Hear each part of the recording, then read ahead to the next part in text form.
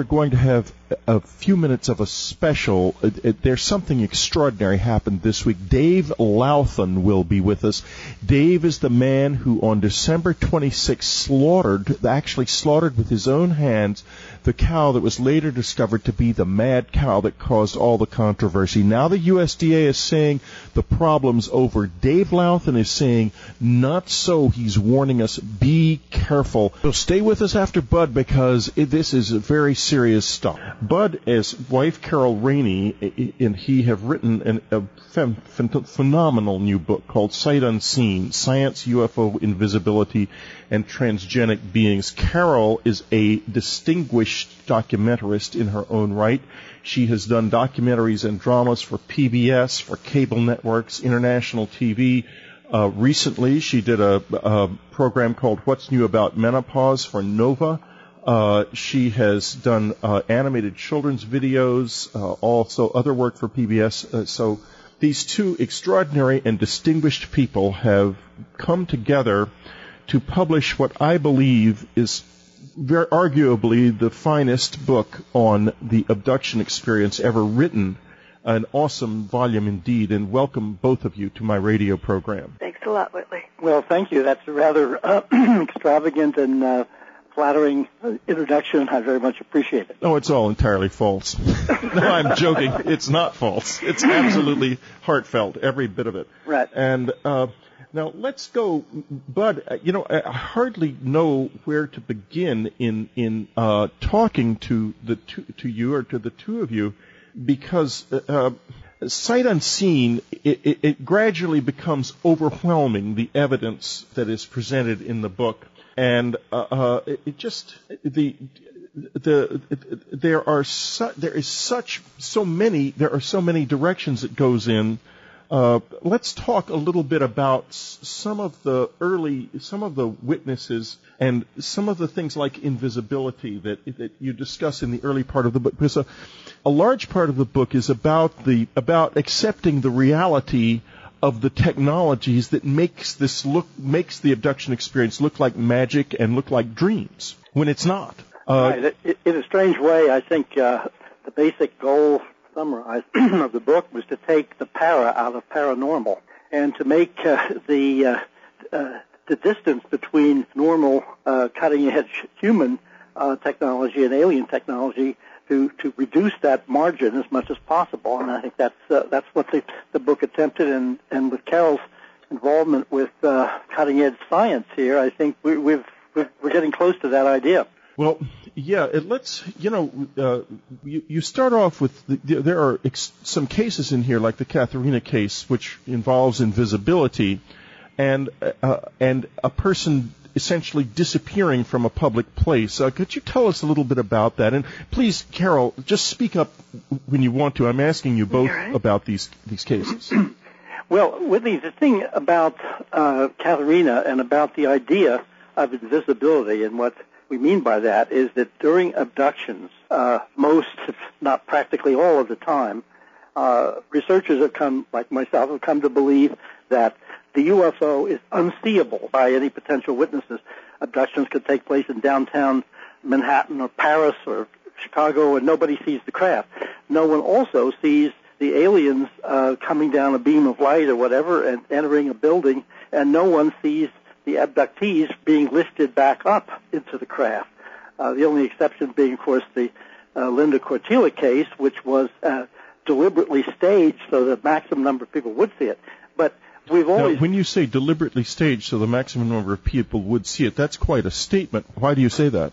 Well, because, that's to get into that case, which is complicated go ahead. enough. That's all right. We can get into it a little bit. But the basic point here was a procession of cars with diplomats aboard heading down South Street on the east side of Manhattan in 1989 and at the end of November. And this was right at the time international politics were absolutely aboil. The Berlin Wall was about to come down. There was a general strike in Czechoslovakia. Poland was falling apart. The Russian Empire, so to speak, was falling apart, and there were meetings and chaos at the United Nations, and this group of important people were driving down at 3 in the morning, down South Street, heading towards the ferry terminal so that they could be taken to Governor's Island, where they would take helicopters to another international meeting, highly placed people in these cars, and all of those cars were stopped, apparently by the UFO interference with their electrical systems.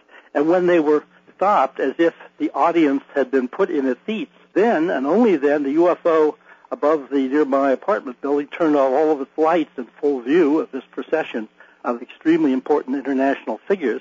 And Linda Cortila was floated out a 12-story window in full view of everybody, along with the aliens. And the story goes on from there. But essentially, it was as if the UFO occupants were making a demonstration. They could have done all this in complete darkness and invisibility. And in fact, nobody saw Linda Cortila being returned to her apartment at the end of the abduction. So you have to assume that this is a deliberate act. I may be wrong there, but all the evidence suggests it was.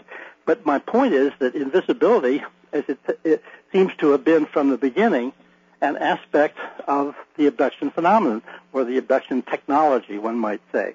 Yes. The only way these abductions can take place, and I mean, I had somebody taken off a balcony of a hotel in daytime in Beverly Hills. Somebody was taken out of the 22nd story window of a building next door to the Museum of Modern Art in New York. I mean, these things can't happen without witnesses. Now, tell us a little bit about those two cases. They both sound absolutely fascinating. Well, the case that happened in New York City, a resident of what is called the Museum Tower, the building next to the Museum of Modern Art. Right, a very lovely building, I might add. Yeah, she woke up and the room was filled with light, and she couldn't move, and her husband was not there next to her. Where he should have been. She was floated out the window, ultimately, and she found that he had been floated out the window, too, into a craft that was hovering, let's say, 10 feet outside the window of the 22nd floor.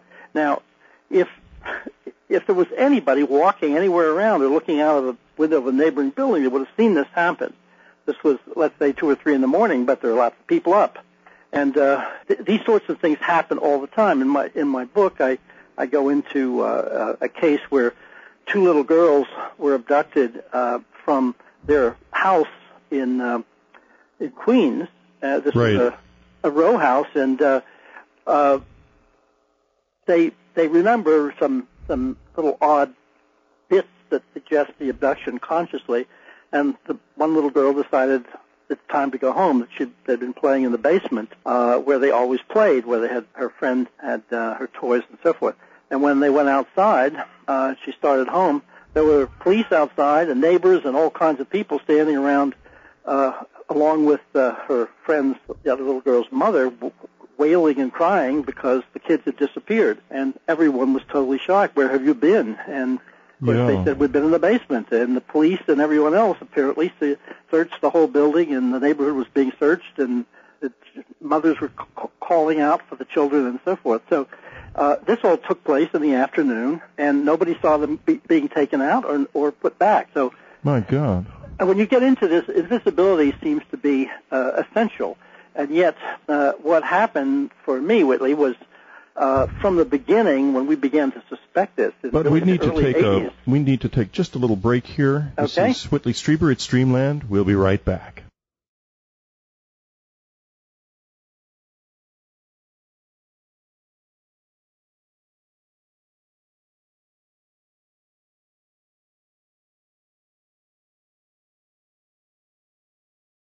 This is Whitley Strieber. It's Dreamland. We're back with Bud Hopkins and Carol Rainey. You need to learn more about Bud Hopkins and his work. Go to the Intruders Foundation website. That's intrudersfoundation.org. And you can begin to explore the work of an extraordinary man, a real pioneer. We were talking about invisibility. What would be some of the possible technologies that might be behind this? Well, of course, we don't really know, but what we began to explore, what Carol began to explore, actually, was what was happening in various laboratories and I would hand it over to her at this point. In the military especially, but let me just speak briefly about the easiest way to become invisible is to work with the fact that in the electromagnetic spectrum, which are all of the waves of energy from microwaves, radio, infrared, X-rays, they're energy waves that make up the entire electromagnetic spectrum in the universe, we think, and that human beings can only see a tiny little range, a little spectrum in the visible spectrum. And craft could, for example, UFOs could take advantage of the fact that we have such a narrow range that we only see the tip of the iceberg or hear the tip of the iceberg of what's around us. The craft, and it's too long to go into, but it's related to the craft propulsion system as a possibility, that it emits radiation at an energy level that's too high or too low for human perception. And a commonly known aspect of that is a dog whistle, because it emits a sound that's far too high pitched for human beings to hear. So we invent all of these instruments in order to be able to deal with X-rays and gamma rays and radio waves, which are also part of television. So that's just a really basic way that a craft could work within the limits of what we can see and hear. But then as you get into the actual technologies that are being developed, the military is always will be one that goes for the high-end technologies first, and they're working on stealth technologies that involve everything from getting the cross-section of a plane down to the size of a bird, right, in terms of what it shows up on in the radar. And then there are sensor and display systems that NASA is working on that basically have little tiny cameras, let's say, on one side of a moving craft. And that would send electrical signals onto the front side of the craft, which would basically be like a large screen projection. So you could have a craft or a tank moving through an environment. Oops, sorry, my cat, noisy. The tank would be moving through an environment. It would be reflecting on its front side the environment it's passing through. So if it's moving through clouds, you'd see clouds in place of the actual object. All kinds of technologies, in other words, that we're going toward, that somebody who was proficient with could use to their own great advantage. But I have to tell you, by the way, I just was so disturbed by, I guess I've been disturbed since the Linda Cortilli case, because anyone who's had close encounter experiences wants to be in places where they don't happen. And when you're telling me about people being floated out of the windows of the 22nd floor in Manhattan, it just seems like there's no place that you can be safe from this. And I have to ask, is there any place, Bud or Carol, either one of you, where this would be unlikely to happen or less likely to happen? Well, I actually can't think of any, to tell you the truth. And that's too bad. Disgusting, unfortunately. Yes. Would that there were such places, that I don't know about them.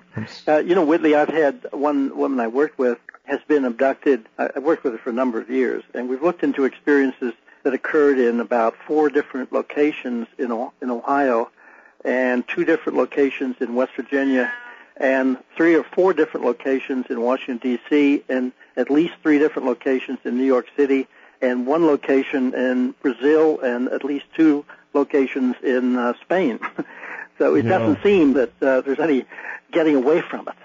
Well, that's a shame, because I feel like I've been personally wanting to move again. I've moved, I think, since it happened to me about 10 times, and I'm getting ready to go again. And maybe it's just a useless gesture. I don't know.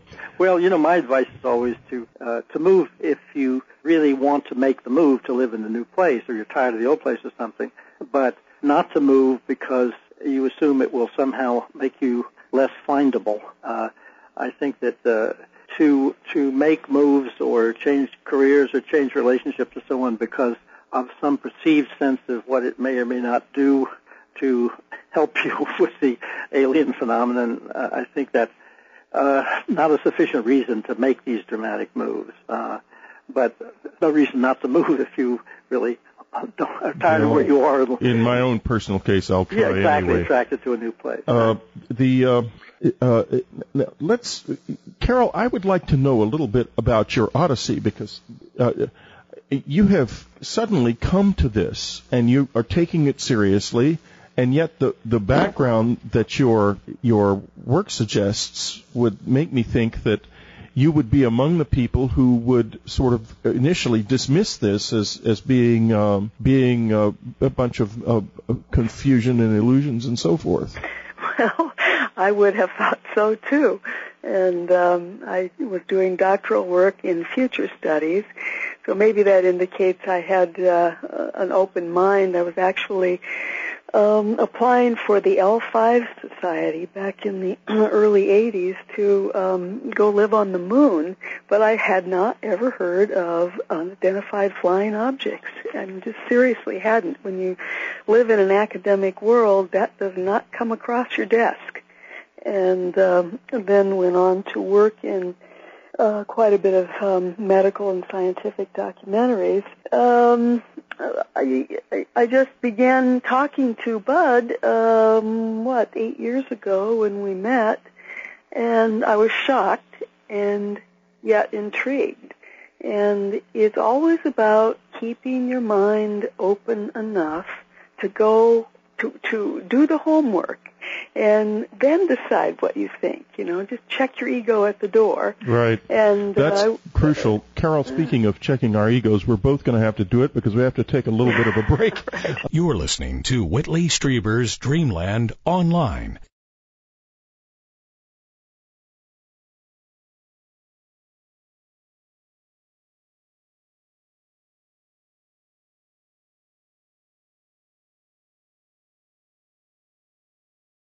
This is Whitley Strieber. It's Dreamland. We're back with Carol Rainey, Bud Hopkins, Sight Unseen, Science, UFO, Invisibility, and Transgenic Beings, a huge title for a truly remarkable book, a journey into the abduction experience, unlike anything you've ever read before.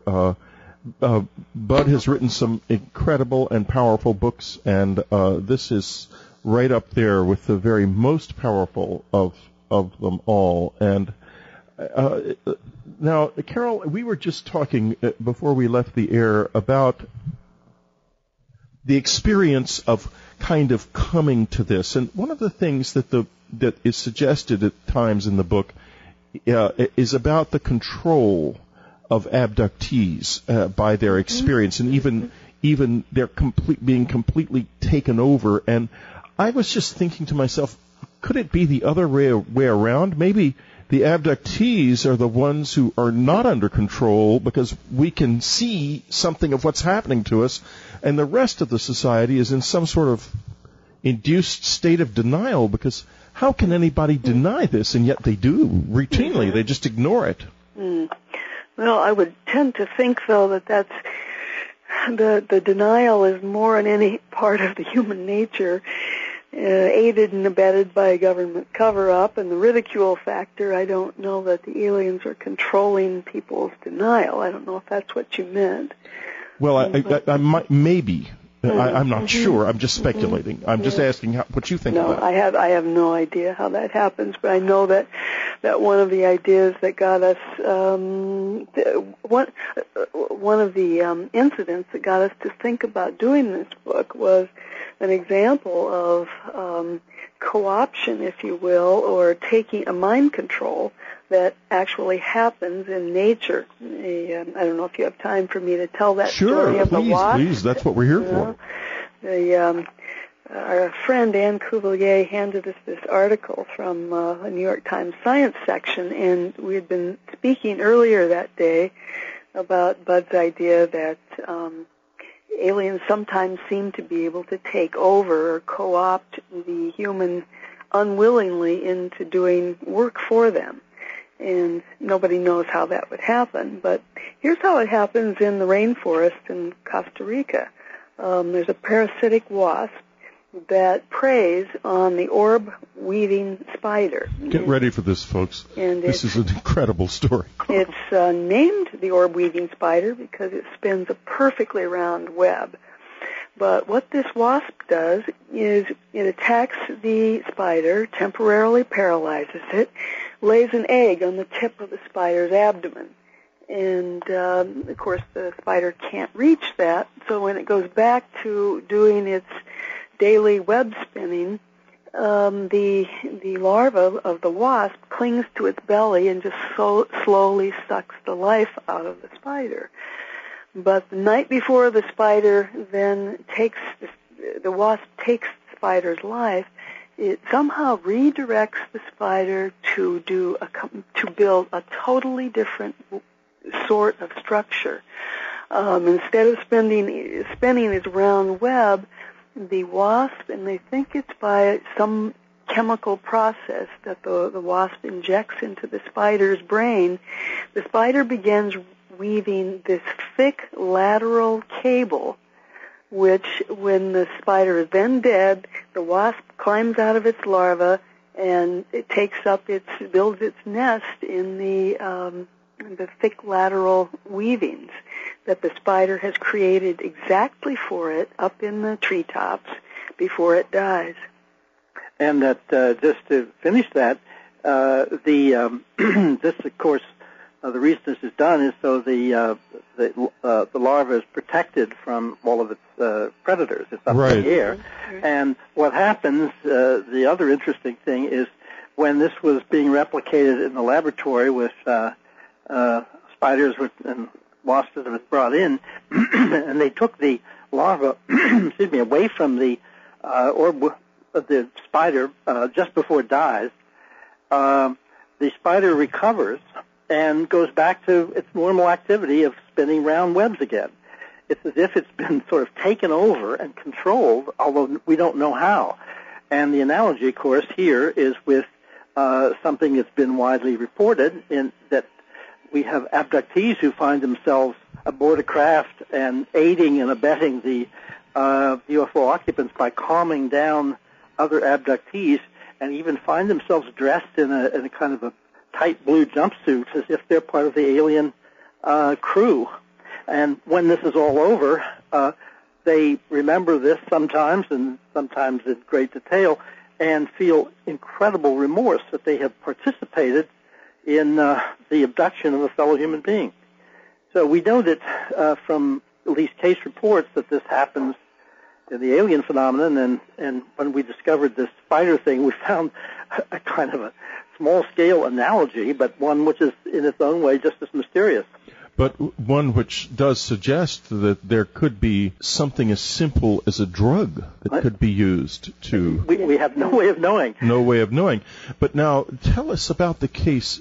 I'm trying to remember it from the book of the lady who came back with and reported under hypnosis the knowledge of undersea creatures and so forth. And well, that's actually the Linda Cortila case. That is the Linda Cortila case. When she was abducted, along with several of these extremely important political figures, as if the aliens were trying to teach them a lesson about their goals, whether these lessons are truthful or not. I mean, whether their goals are being accurately stated. Linda was taken to a seashore. This is late at night, and there were these three distinguished people, a diplomat and two high security people, sitting on the sand. And she walked up to them and started berating them for their treatment of the environment, and she picked up a dead bluefish or something on the beach, which she said she doesn't even like to touch a fish with the fillet in her own kitchen. And she waved this at them and said, "See what you've done." And she seemed to know the names of various minerals and the components of the sand there. And when all of this was over, of course, she was back to being Linda again, having no idea how she knew all of this about the various elements that made up the quality of the sand. And she couldn't understand why she was berating her fellow human beings when she should have been on their side rather than the alien side. So she felt really kind of embarrassed about her behavior. So here we have again something where she recognized in herself that she possessed knowledge that she was not aware of, and that she was behaving in ways that she was ashamed of later. And, this aspect of the experience, it suggests to me, it worries me, of course, because I had an implant put in my left ear, which I remember having done, and there was an attempt made to remove it, and it moved on its own power out from under the surgeon's scalpel, and he concluded the surgery because he did not know what to make of it. It wasn't, he had been led to believe that it was a cyst, and when he saw this white disc-shaped object that actually moved away from his scalpel under its own power, he immediately closed the wound because he wasn't satisfied that he knew what he was doing anymore. Mm-hmm. And so it's still there.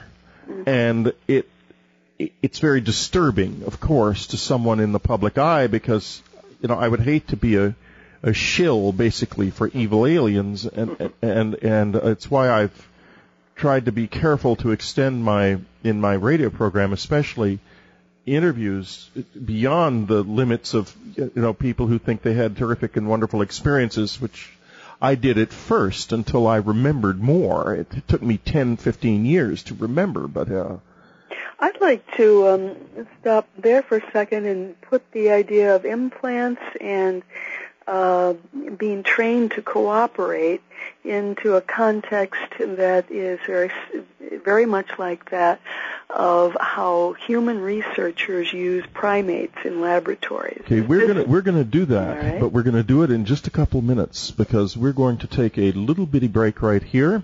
This is Whitley Strieber's Dreamland. We'll be right back. Bud Hopkins and Carol Rainey, Sight Unseen, very simply one of the best, the most convincing, the most complete, the most amazing books about abduction that you have ever read. When you read this and realize that science just rejects the whole thing out of hand, you'll understand something. Somebody out there is crazy, and it's not Bud Hopkins, and it's not Carol Rainey, and it's not the people this is happening to. The scientific community has dropped the ball big time. Sight Unseen. Don't miss it. Get it from the unknowncountry.com store. Get it today. Find out for yourself what's really going on here. This is Dreamland with Whitley Strieber. We're back talking to Bud Hopkins and Carol Rainey. Their book, Sight Unseen, Science, UFO, Invisibility, and Transgenic Beings. Their website, intrudersfoundation.org. Do you think there's anything in this? Get into it because there really is. Abductions are real. Something is happening, and we need to understand it and be aware of it.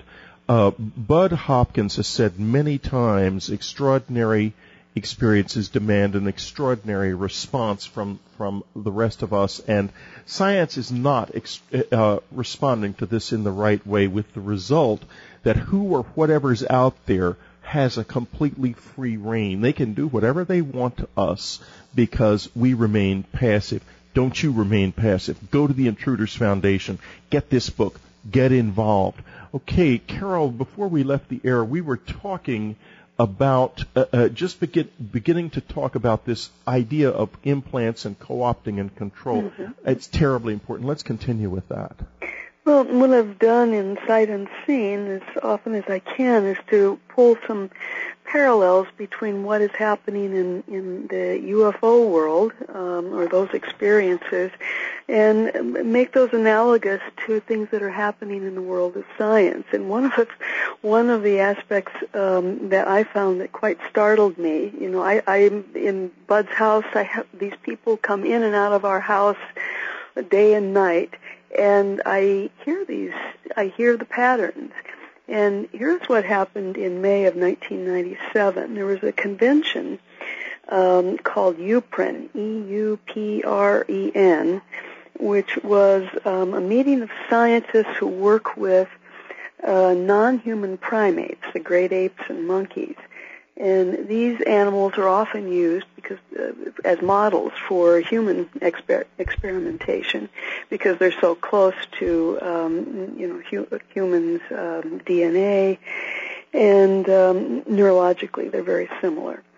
So our scientists are using them, and if it is conceivable that aliens are using us for similar purposes, experimentation, trying to find out about our neurology, or maybe even something about themselves.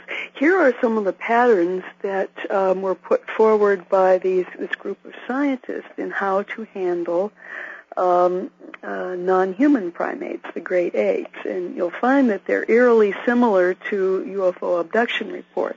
The scientists in their protocols set up it's best to study the behavior of a species in its natural habitat.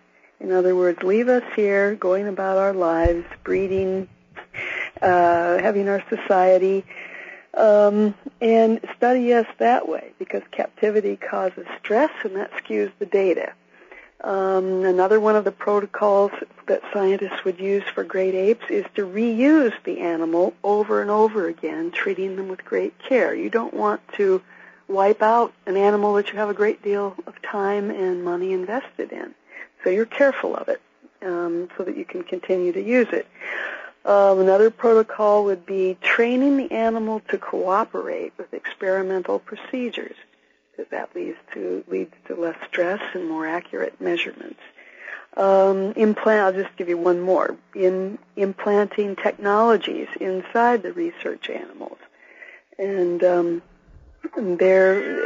that's considered to have revolutionized the collection of physiological data from the experimental apes.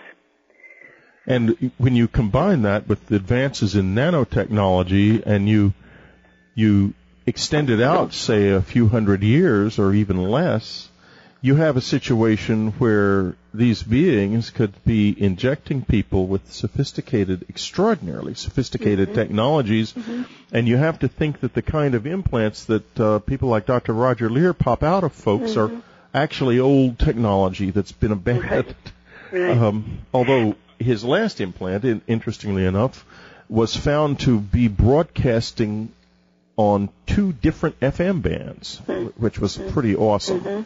FM frequencies, excuse me. So, I think without a doubt, we can already develop implantable devices that allow remote monitoring of the being that it's in.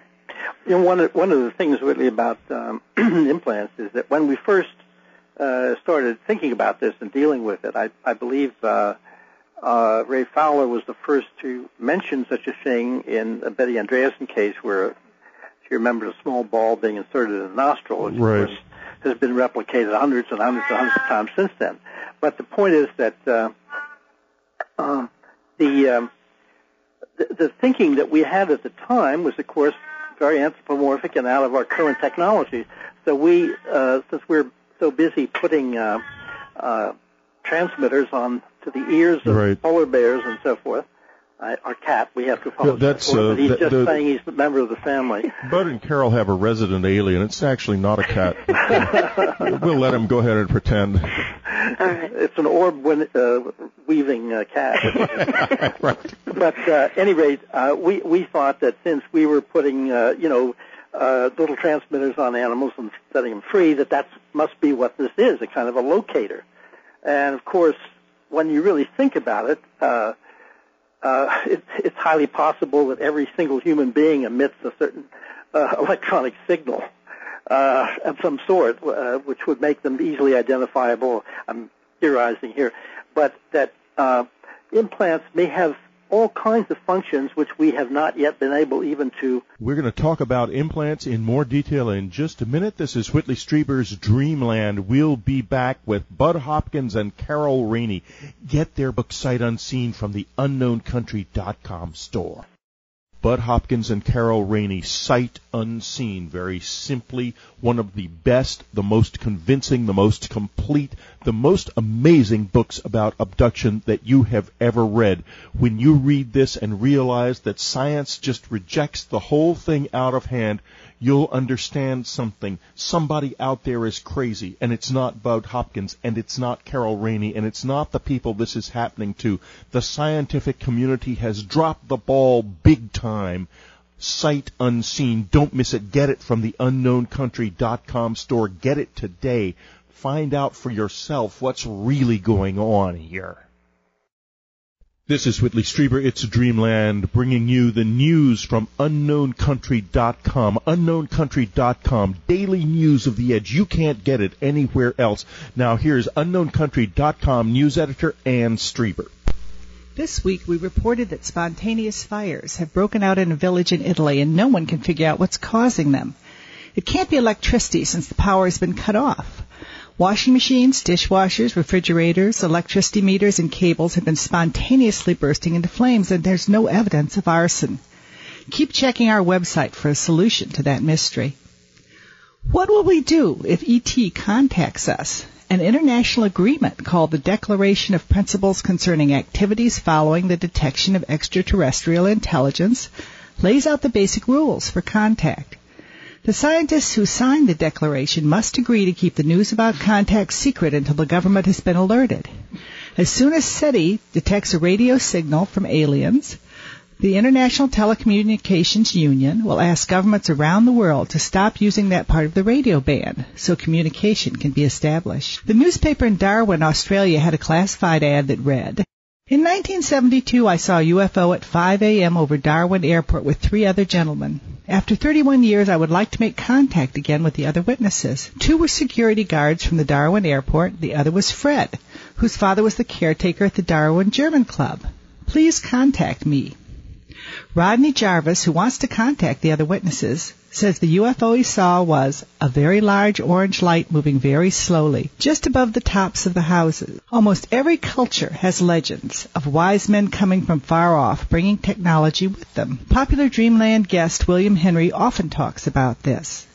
Now researchers have found evidence of this at Stonehenge.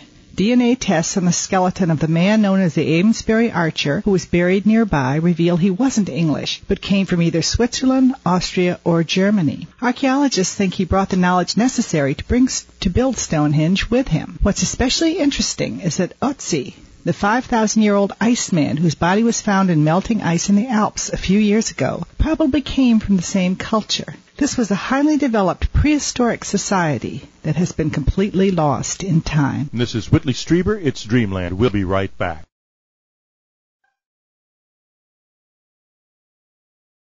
This is Whitley Strieber. It's Dreamland. Now let's get back to Bud Hopkins and Carol Laney. Bud, we were just talking about implants. Let's get back to that. That's a fascinating subject. There might be a quality of human being which we are as yet unaware of, something we possess. Just as in the, let's say the 12th century, blood was blood, and nobody knew that certain people had a blood type different than other people. So if you were looking for type O negative in 1206, nobody would know what you're talking about. Right. So we may have some qualities that we are yet unaware of, and that the implants are monitoring those as yet totally unknown qualities. So we have no idea what they're doing. Which might explain also why certain people are abducted and others aren't, although exactly. It seems like they're looking for people who are easy to control. There's a chicken and the egg problem here with that, because, you might say that if you find, one thing you do find amongst abductees very often is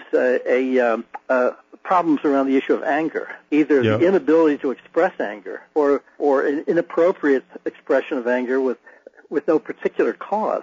And I would imagine that if you and I'm making some jump here, if you did a study of adult men who had been sexually abused by the Roman Catholic clergy, say, you may find that they're gentle people. There's a sort of shyness. There might be problems with anger, but it might be a psychological profile not very different than abductees. And so you're saying that it's that it could be that the profile is stress related, and it has to do with a response to a hidden trauma or a buried trauma. Yes, exactly. Well, that's where I said the chicken and the egg situation. That the psychological profile may be due to having shared the same kinds of experiences rather than being innately the same kind of person. Well, it took me 17 years to finally get to what actually happened to me on the night I was abducted because of the trauma involved and the humiliation. 17 years, and I finally have gotten past it. and been able to actually talk about it on this radio program, and which was a huge, huge thing for me. And I'm still scarred. I don't think I'll ever not be scarred. I think that all abductees are scarred. And I want to get back to the question of what is happening. In other words, it seems to me hard to believe that it would be like something like a scientific study. It seems more like they're taking something from us. Are they experimenting on us, or is there something being harvested from us on a regular basis? Well, Whitley, it's a good question. Of course, it has to be picked up by the human end. We really don't know the alien mind or agenda or so on, except to the extent that we can infer it from what seems to be happening to human beings. And David Jacobs has long ago said that this is not an experiment. It's gone on too long with too much intensity. It seems to me more a process that is understood. And as far as I'm concerned, the one thing we can say absolutely about what is happening is that it has this reproductive center. In other words, sperm and ova samples are taken. There are these what seems to be an attempt to create a mix of human and alien characteristics, what I called originally hybrids, but is not technically correct. As Carol has pointed out, this is a kind of genetic engineering situation, and these are transgenic beings that are being created.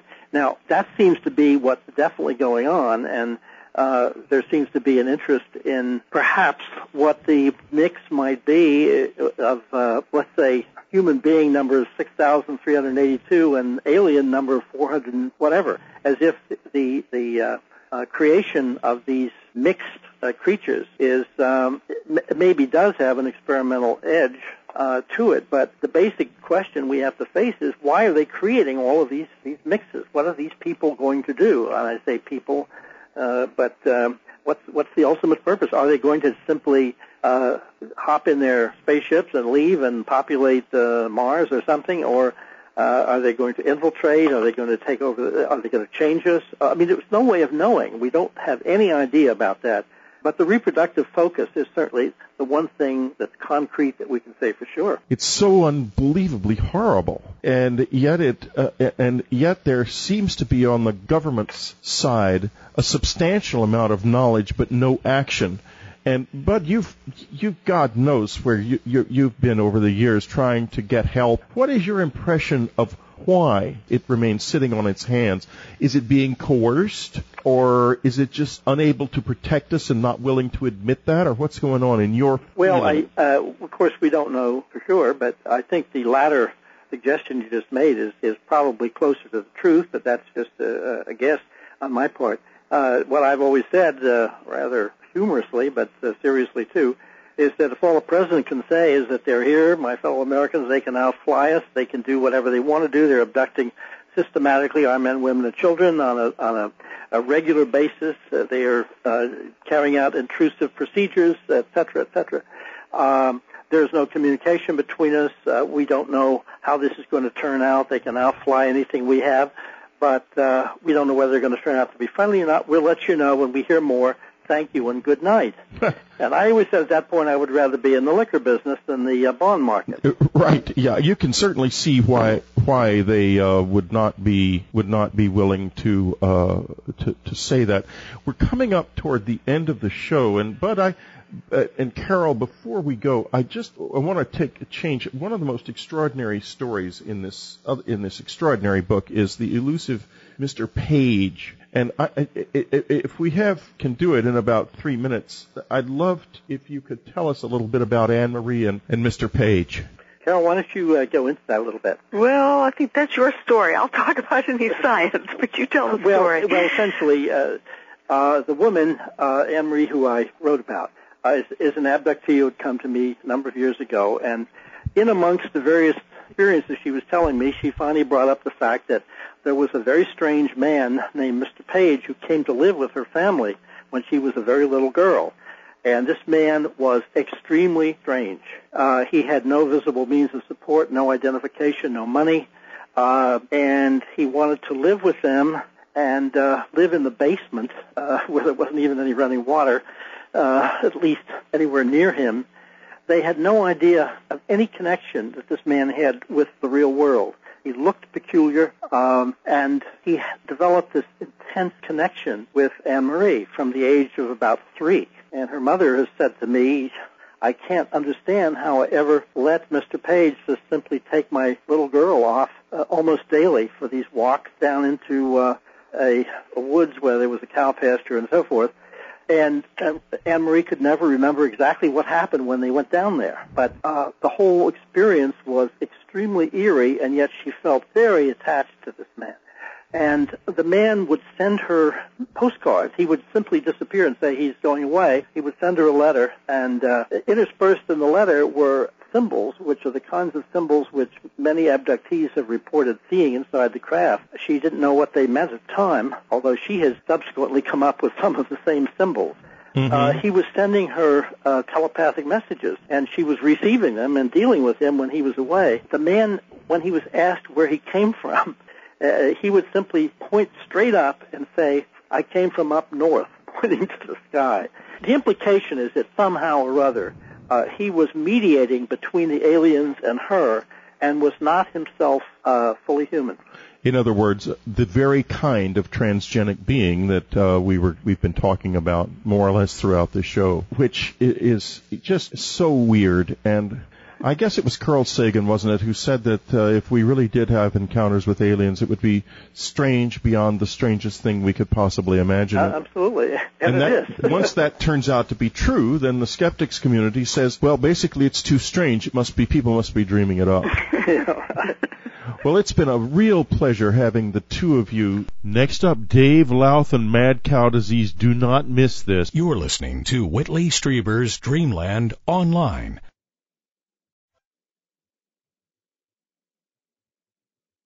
But this is Whitley Strieber. We are talking to Dave Louthan. A few days ago, there was an extraordinary story, in fact, a riveting story in the New York Times to the effect that the man who had been involved in the slaughter of the Downer cow that was said by the government to have had mad cow disease was speaking out and saying that something was very, very wrong with the government's claims. Mad cows aren't downers, he said. They're up and they're crazy.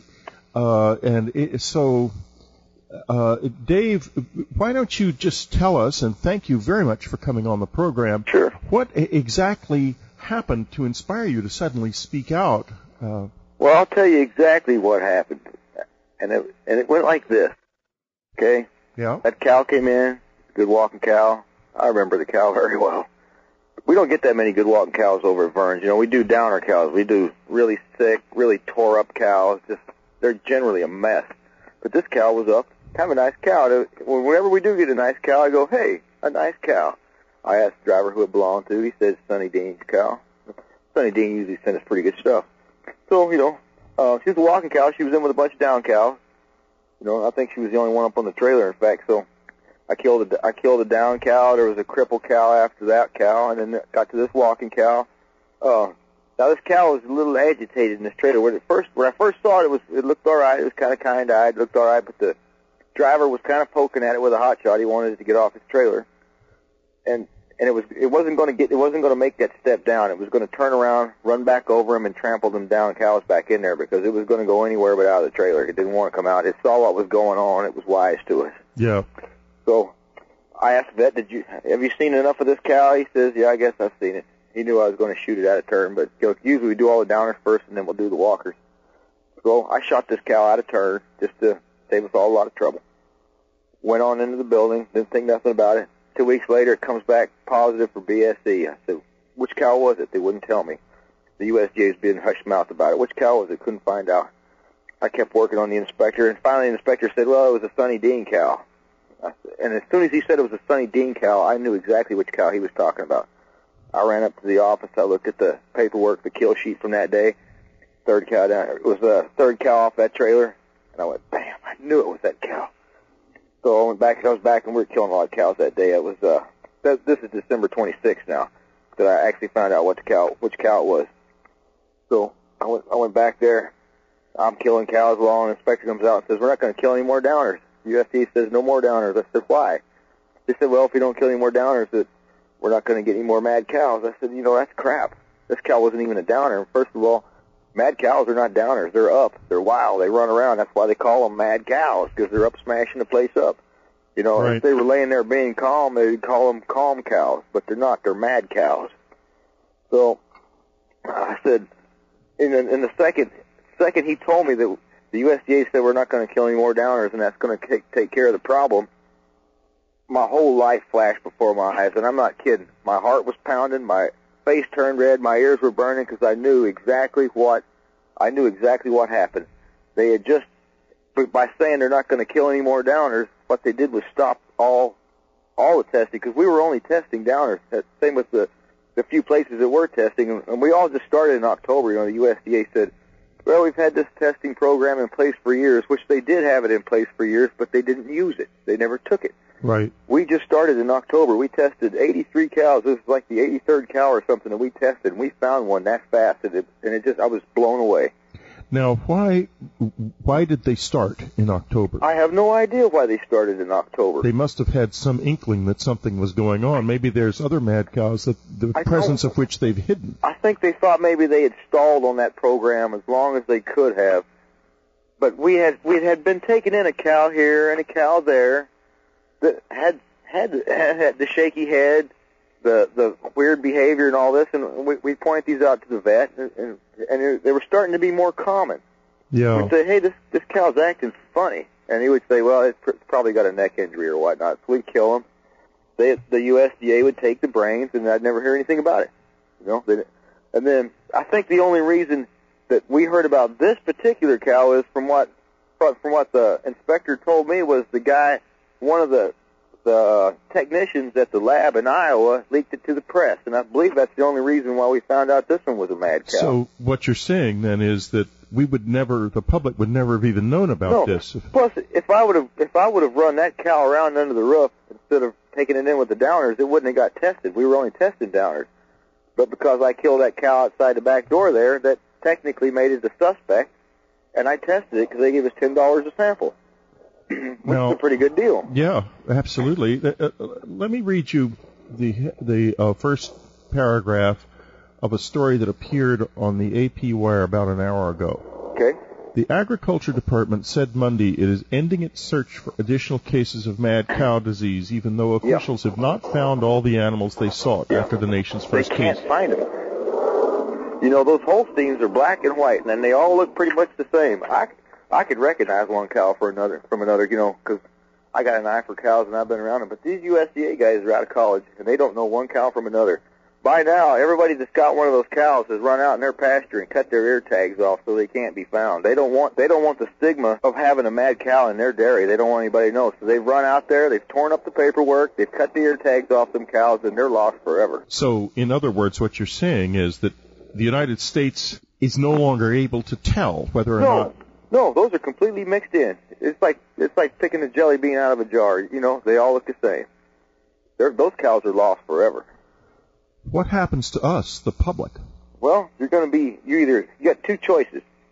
You can pretend nothing's happening, keep eating your meat, and get sick and die, or you can stop buying meat. The only way to fix this is if you stop buying meat. If you got meat in your mouth right now, spit it out. Stop buying meat. The only way, because I've been after these people day and night for 40-some-odd days, and they just stand there. Their feet are stuck in the mud. They are not going to test because they cannot afford to find another mad cow. One mad cow is a mad cow scare. You get two mad cows, that's an epidemic. That's a panic. And what they mean by panic, they don't mean people running in the street. They mean people are going to stop buying meat. Big beef is going to lose a lot of money, so they would rather kill you and make profits than to actually take care of this problem. So if you stop buying meat, I'll guarantee you within a week they're going to be testing every cow. And I'm not talking about testing 1 in 1,000 or 1 in 10,000. Don't buy a piece of meat until they're testing every cow. If that package doesn't say this meat has been tested, don't eat it. It's bad. Wow, in Japan they test every cow slaughtered. That's a fact. Right now, the only piece of meat I would dare eat would be a Japanese beef. I just talked to a Japanese news crew. They're coming over here tomorrow or the next day. I said, bring me some meat. I'm starving to death. Now, what about beef like from New Zealand and places like that? I don't know. I don't know about that. I haven't heard anything about that down there. I know they got nice cows down there, but I don't know if they're testing down there or not. But I know that Australia tests a tiny number of its cows. That's not good enough. No, it's not. Because, if you're lucky enough to get the meat that came from that tiny amount that got tested, you're lucky, because most of the meat I eat is going to come off a cow that ain't been tested. Well, thanks very much, Dave. You can hear more from Dave Louthan on the unknowncountry.com website. This is Whitley Strieber. It's Dreamland. We'll be right back. The work of Linda Moulton Howe, the amazing work of Linda Moulton Howe, the world's greatest reporter of edge news and edge topics. She has got a website, earthfiles.com. Go there frequently. You will never forget what you find on earthfiles.com. The best website, the best reporting of its kind in the world. Linda Moulton Howe, earthfiles.com. Don't miss a single day. My friend William Henry, one of the oracles of our age, and now you can get every one of his books for $1 off. These privately published volumes are an unknowncountry.com exclusive, and right now the price of this incredibly valuable information has never been better. Click on that store tab now, because we cannot allow these prices to last long, and you need William Henry and his information. One reporter who loves mysteries is radio's leading science journalist, Linda Moulton Howe. She's an Emmy Award-winning TV producer and reporter and editor for earthfiles.com, the Internet's most respected edge science website. Here she is, Linda Moulton Howe. Thanks, Whitley. Since the middle of December, residents of Horton and Napoleon, Michigan, west of Ann Arbor, have been seeing some very strange lights and objects in the sky. Another mystery was a large, nearly perfectly round ice circle discovered on December 28th at Mud Lake near Horton. The ice circle was probably created by nature, but a local resident saw a bright light over the lake. As recently as this past weekend on Saturday, February 7th, and 3 nights before on February 4th, a Jackson, Michigan resident videotaped unidentified objects and sent me copies of the tapes which do show unusual objects in the sky. The man is a professional who works in computer technology support and has asked that I not use his real name. So for this radio update, I will call him John. John is a 36-year-old man who has lived in Jackson, Michigan all his life. He remembers seeing bizarre diamond-shaped, oval-shaped, and triangular-shaped craft and orange lights back in 1992 when there was another UFO flap over Napoleon. But he has not seen any strange aerial lights since then until now. He and other residents from the Napoleon, Horton, Litchfield area of Michigan south of Jackson have repeatedly seen unidentified lights. You can see images and reports about this Michigan phenomenon at my website, www.earthfiles.com. In fact, I have frames from John's most recent February 7th videotape. Just go to the headlines page and click on the top Michigan UFO story. In John's videotape, he was first near the Jackson County Airport and then traveled to a bank in downtown Jackson where he went to an ATM machine for some cash. And here is what happened next. And when I got near the ATM, I happened to notice that there were 3 curious orange dots in diagonal fashion. If you can think of a line 45 degrees from level ground, they were at that angle. And I stared at it for about 5 seconds because I wanted to see if it was moving, if it was an airplane or something else. And it was just stationary, so I assumed it was glare off of some building or maybe telephone or power wires. And then I just went to use the ATM, which took me less than a minute. And then when I came back out, I looked in that direction again, and the 3 dots had actually moved, but they hadn't moved very far, which it didn't make sense to me, because if it was a plane, then why wasn't it moving in the first place? And why didn't it move very far? It didn't make any sense to me. So I went back to my truck and I grabbed the camcorder again and I started videotaping the object. And what appeared to be 3 points of light in a line that were orange turned out to do what? Well, it was odd because the light on the left got really bright, and you can see it in the videotape. And the dot that was in the middle actually was lower, like the bottom of a flat V shape. Mm-hmm. And then the light on the right was small, like the lower dot in the middle. And I videotaped that for a short while this object was crossing the sky, and then I pulled back to get perspective of the building. And I regret that now because what happened after that is I tried to zoom back in on it and lost it momentarily. And I used my eyes at that point to sight where it was at so I could have better luck zooming in on it again with the camcorder. And what I noticed then with my eyes is that the object dimmed overall. All three lights seemed to dim. The one that was the brightest on the left dimmed the most, and they all dimmed until they were equal in brightness. And it was sort of like taking a light bulb and decreasing the power to it, so it gets dimmer and dimmer. Right, like a rheostat. Yeah, like that.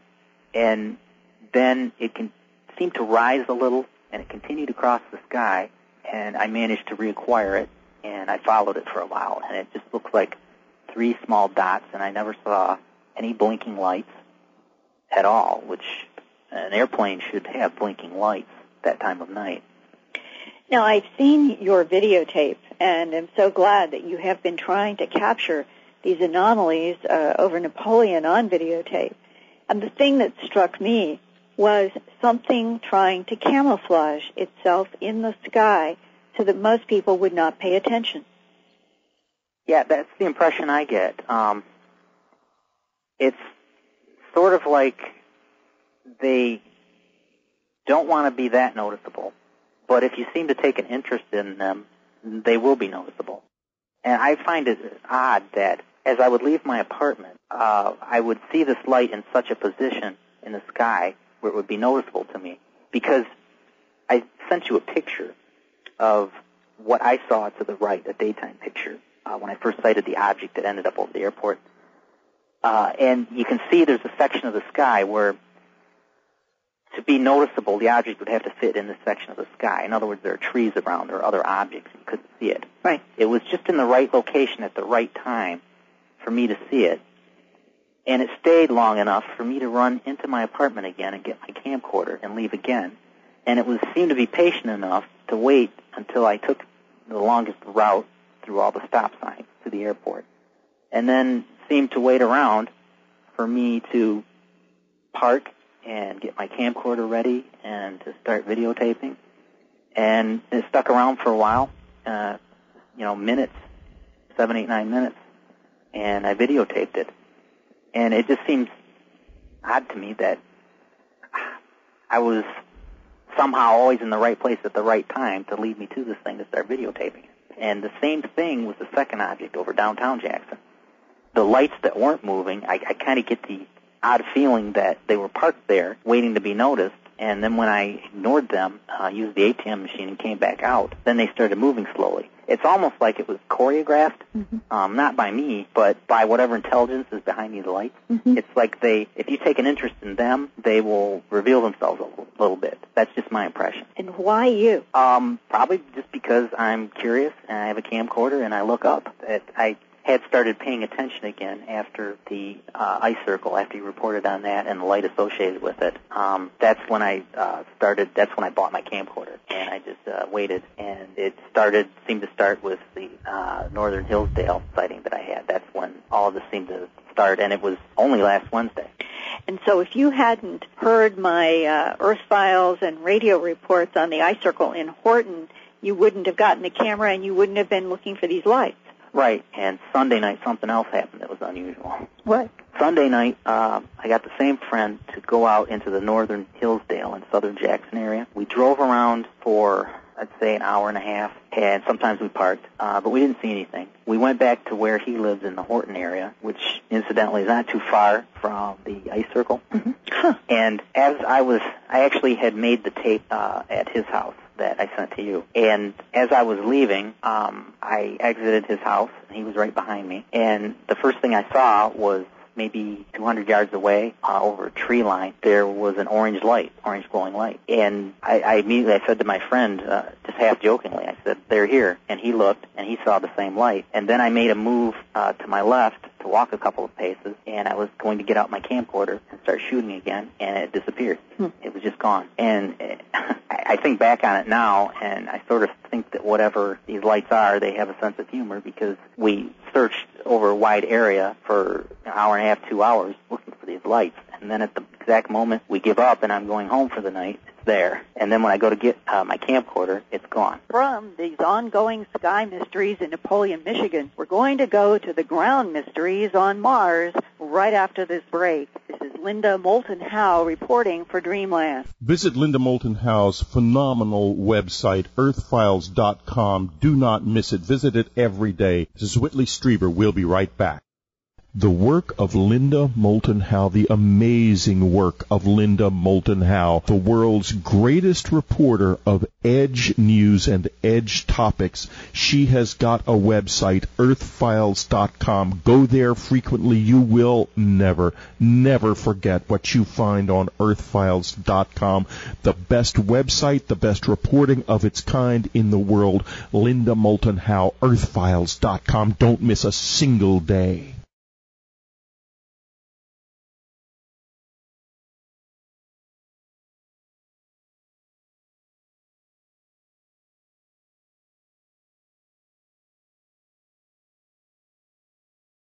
My friend William Henry, one of the oracles of our age, and now you can get every one of his books for $1 off. These privately published volumes are an unknowncountry.com exclusive, and right now the price of this incredibly valuable information has never been better. Click on that store tab now, because we cannot allow these prices to last long, and you need William Henry and his information. This is Whitley Strieber. It's Dreamland. We're talking to Linda Moulton Howe, and now back to Linda's report. Those rovers, Spirit and Opportunity, have been busy this week on Mars. Opportunity got up close to that bedrock near its landing site and surprised NASA and JPL planetary geologists when its spectrometers showed a very high percentage of sulfur in the rocks. Opportunity also had problems even making its wheels move without slipping, because the soil and rocks are covered with small round stones that have yet to be identified.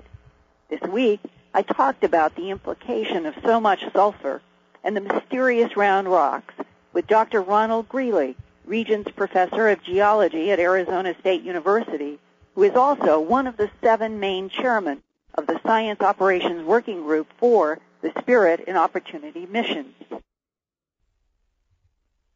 The measurements that have been made there suggest that there's a very high percentage of sulfur present in the material, and that there are these spherules that had been seen and reported on earlier.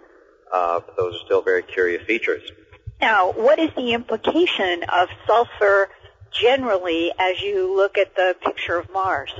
Well, sulfur is a common component in a lot of environments, but such a high percentage is unusual, and this is what leads some folks to consider the volcanic origin, or at least volcanic processes to be involved.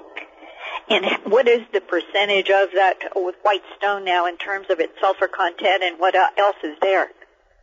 Well, the percentages, I don't believe those data have been released yet, but it's pretty high in comparison to most rocks we're familiar with. The additional findings are there are some minerals that have been identified in the mini-test results that would suggest the presence of a couple of minerals that form, again, in the presence of water. And in particular, if this is a volcanic terrain that we're looking at, for example, the accretionary lapilli idea, then the presence of these minerals might suggest that this was a hydrothermal area. And sulfur is a component of such environments. And so the bedrock might be, if we were comparing it to the Earth, might have had an origin similar to, say, Yellowstone National Park. Yes, to some parts of Yellowstone, that's right. And all this is adding up to a question about whether the place where opportunity came down originally might have been hot magma coming up to the surface in some kind of volcanic activity, or at least hot springs. Yeah, the evidence is sort of pointing toward the presence of a hot environment, hot for some reason. That's something that's under debate now.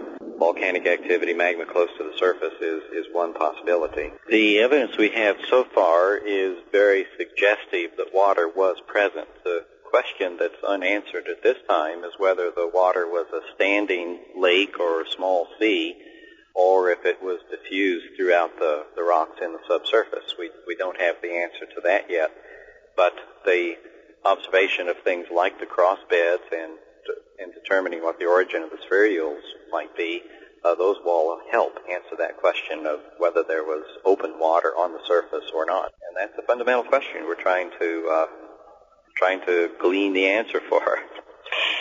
Now, the spherules, or spherical small objects, they are about how big in the bedrock? They're about 1 millimeter, 2 millimeters across. And are they all over the slabs of rock? Boy, they seem to be pretty pervasive, yes. You know, as a matter of fact, the wheels on the rover were sort of slipping as the rover is driving across that surface, and it's sort of like trying to travel over ball bearings. There are so many of them that it makes the traction a little difficult. Wow, and has anybody ever seen anything quite like this anywhere on the Earth or the Moon? Well, we have seen spherules of various forms, both on Earth and the Moon, and in some cases they are in similar concentrations. There are some impact craters on Earth that have small spherules that resulted from the impact that melted the rock, and then the melted blobs fell back to the surface and formed deposits that are several feet thick of mostly the spherules.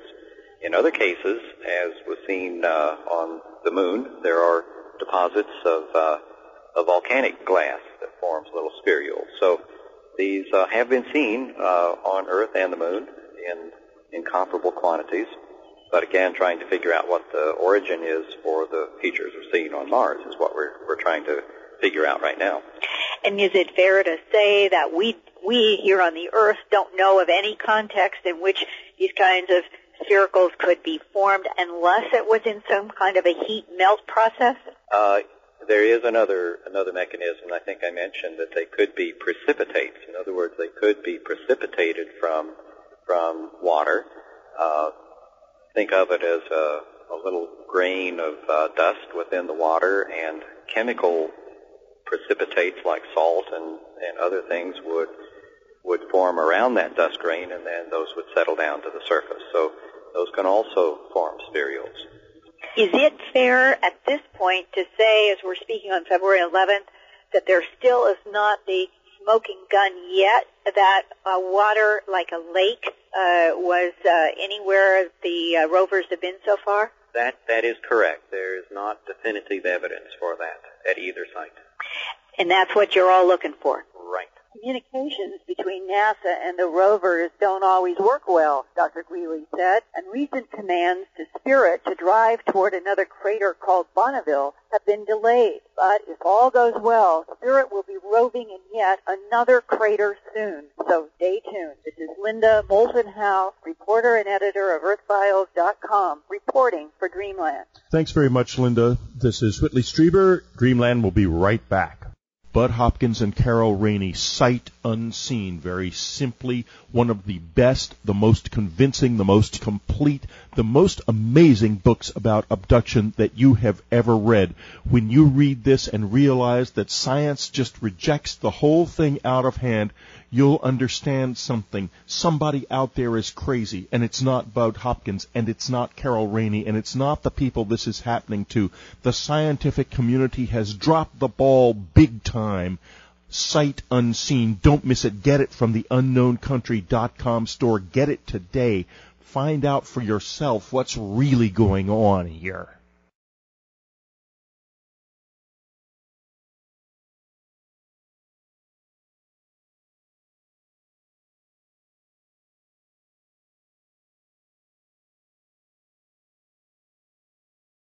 The work of Linda Moulton Howe, the amazing work of Linda Moulton Howe, the world's greatest reporter of edge news and edge topics. She has got a website, earthfiles.com. Go there frequently. You will never forget what you find on earthfiles.com.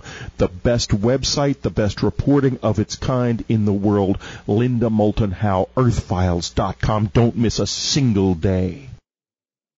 Well, I certainly hope you've enjoyed Dreamland as much as I did. What a show. First Bud Hopkins, then Linda Howe, interspersed with Dave Lauthan, and it is extraordinarily controversial. You can listen to more about Dave Lauthan, more from Dave Lauthan, on the unknowncountry.com website. Just click on the Listen Now tab, and you'll find a longer interview with Dave at the very bottom of the page. Listeners, or subscribers rather, of course, can always download and keep these extremely important interviews. Don't miss Dave Lauthan and take this seriously. I think that we're in a real problem with mad cow in this country, and the government is doing whatever it can to not acknowledge that. And I think it's going to bite us, come back and bite us pretty soon. Next, and another thing, if you look at the evidence that Bud Hopkins presented about close encounters and abductions, and the evidence that Linda presents every week, like she did this week, of videotaped UFO sightings, and then you listen to people like Jill Tarter of SETI saying it's all a bunch of bunk. Where do these people get off? Are they crazy? Are they unable to see the evidence before their eyes? I really have to wonder if we don't have a situation where our scientific community has literally lost it when it comes to the importance of these subjects. The evidence, the physical evidence, implants, etc., is videotape. It's overwhelming. It's overwhelming. The physical evidence would convince any jury on this planet that something weird is going on, and yet science won't touch it. That, in my opinion, is insane. I don't have any other way to put it. It is insane. The next week, by the way, on Dreamland, what a show we've got. We've got Christopher Knight with us. He is the author of the huge, massive bestseller, The Hiram Key, one of the great interpreters of Masonry and the secrets of the Masons. There is nobody like it. His new book, The Book of Hiram, is going to be very exciting. Then, for subscribers, Jack Houck. We're going to a PK party with Jack Houck. Jack is so into psychokinesis, he can do it almost at...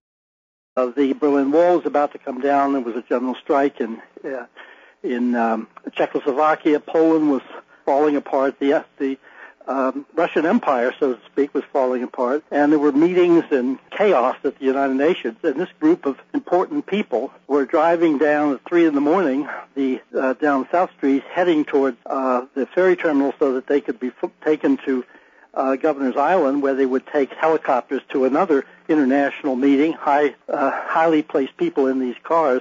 And all of those cars were stopped, apparently by the UFO interference with their electrical systems. And when they were stopped, as if the audience had been put in its seats, then, and only then, the UFO above the nearby apartment building turned off all of its lights in full view of this procession of extremely important international figures. And Linda Cortila was floated out a 12-story window in full view of everybody, along with the aliens. And the story goes on from there. But essentially, it was as if the UFO occupants were making a demonstration. They could have done all this in complete darkness and invisibility. And in fact, nobody saw Linda Cortila being returned to her apartment at the end of the abduction. So you have to assume that this is a deliberate act. I may be wrong there, but all the evidence suggests it was.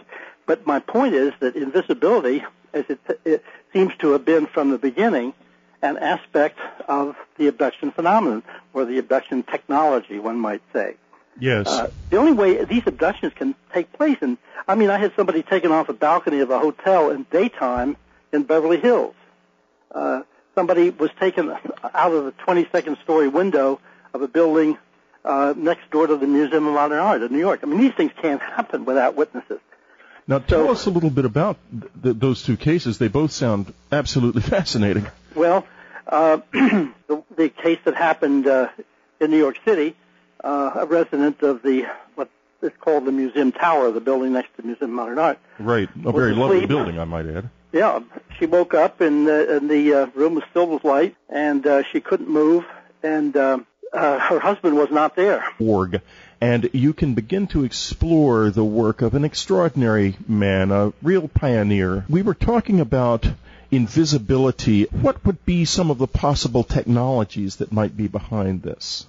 Well, of course, we don't really know, but what we began to explore, what Carol began to explore, actually, was what was happening in various laboratories, and I would hand it over to her at this point. In the military especially, but let me just speak briefly about the easiest way to become invisible is to work with the fact that in the electromagnetic spectrum, which are all of the waves of energy from microwaves, radio, infrared, X-rays, they're energy waves that make up the entire electromagnetic spectrum in the universe, we think, and that human beings can only see a tiny little range, a little spectrum in the visible spectrum.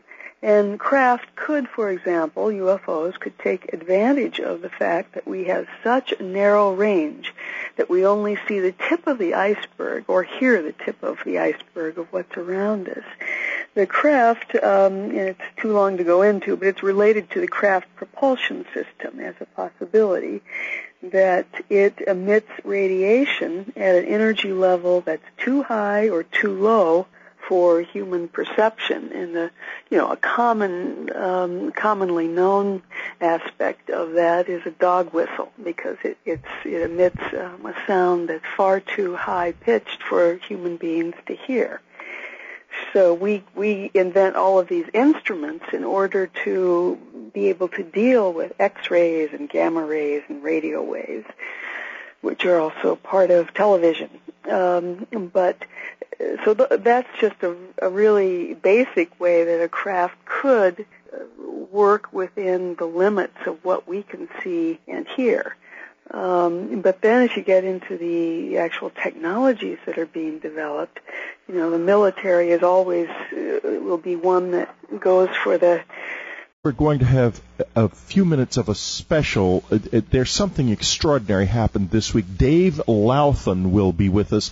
Dave is the man who on December 26th slaughtered with his own hands the cow that was later discovered to be the mad cow that caused all the controversy. Now the USDA is saying the problem's over. Dave Lauthan is saying not so. He's warning us, be careful. So stay with us after Bud, because this is very serious stuff. Bud, as wife Carol Rainey and he have written a phenomenal new book called Sight Unseen, Science, UFO, Invisibility, and Transgenic Beings. Carol is a distinguished documentarist in her own right.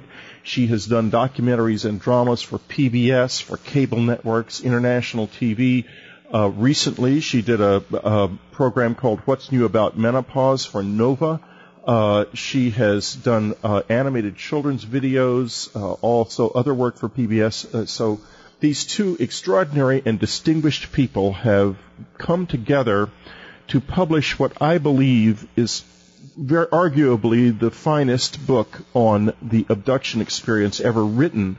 An awesome volume indeed, and welcome both of you to my radio program. Thanks a lot, Whitley. Well, thank you. That's a rather extravagant and flattering introduction. I very much appreciate it. Oh, it's all entirely false. No, I'm joking. It's not false. It's absolutely heartfelt, every bit of it. Right. And now let's go, Bud. I hardly know where to begin in talking to you or to the two of you, because Sight Unseen, it gradually becomes overwhelming, the evidence that is presented in the book. And it just there are so many directions it goes in.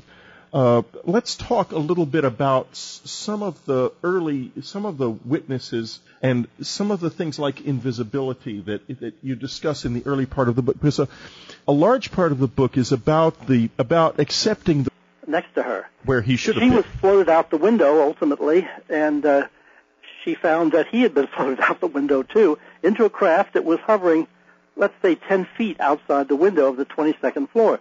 Now, if there was anybody walking anywhere around or looking out of the window of a neighboring building, they would have seen this happen. This was, let's say, 2 or 3 in the morning, but there are lots of people up. And these sorts of things happen all the time.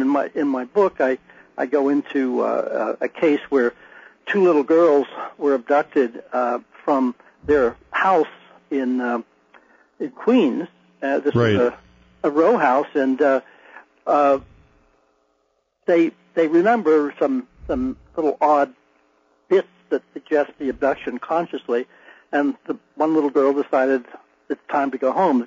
They'd been playing in the basement where they always played, where her friend had her toys and so forth. And when they went outside, she started home. There were police outside and neighbors and all kinds of people standing around, along with her friend's, the other little girl's mother, wailing and crying because the kids had disappeared. And everyone was totally shocked. Where have you been? And of course, they said, we'd been in the basement. And the police and everyone else apparently searched the whole building, and the neighborhood was being searched, and the mothers were calling out for the children and so forth. So this all took place in the afternoon, and nobody saw them being taken out or put back. So, my God. And when you get into this, invisibility seems to be essential.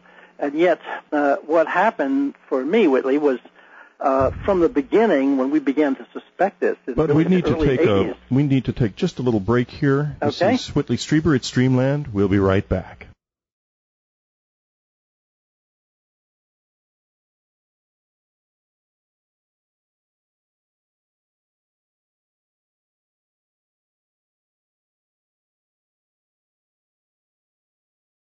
This is Whitley Strieber. It's Dreamland. We're back with Bud Hopkins and Carol Rainey. You need to learn more about Bud Hopkins and his work. Go to the Intruders Foundation website. That's intrudersfoundation.org. The reality of the technologies that makes the abduction experience look like magic and look like dreams when it's not.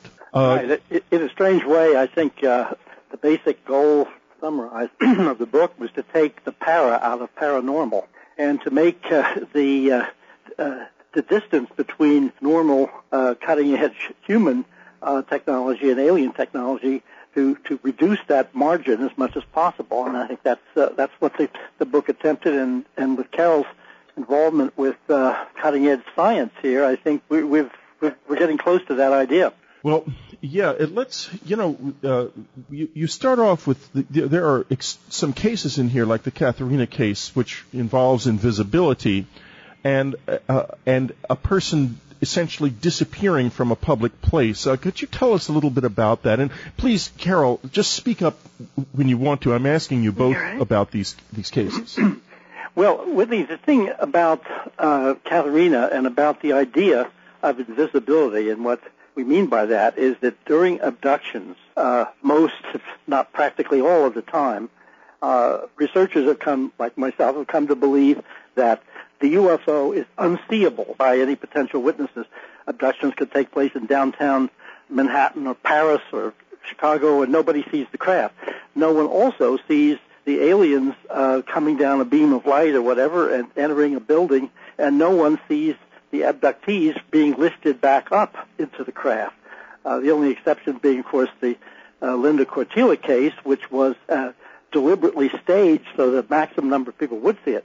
But we've always... Now, when you say deliberately staged so the maximum number of people would see it, that's quite a statement. Why do you say that?